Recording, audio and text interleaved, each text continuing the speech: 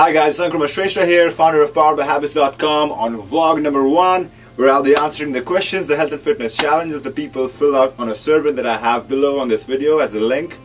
So the question today is from Mr. Who, because he forgot to write his name, and he asked, how do we eat fresh vegetables with when the farmers market shut down in the winters?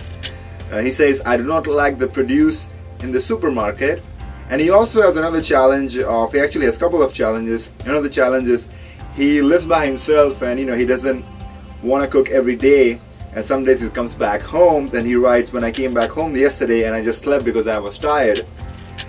So number 1, how to eat fresh vegetables when the farmers market shut down in the winters. The easiest strategy system one could do is go to the farmers market and ask the farmers themselves, hey, now that you guys are closing in the winter, if I had to get fresh produce, where should I get it from?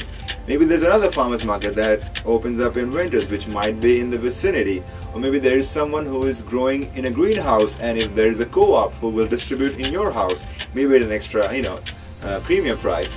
But there are alternatives. The best bet over here is to ask the people in the farmers market, because they probably might know of other communities, other people who do the same thing, and there's got to be a way around it. Let's say if all the farmers market in the city are shut down, then, as Mr. Who says, I do not like the produce in the supermarket.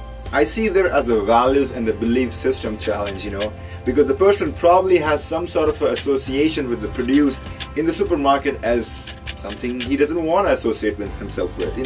There's got to be something in his values and the belief system, the way he believes about those produce from the supermarket, that is interfering with his, with his personal beliefs.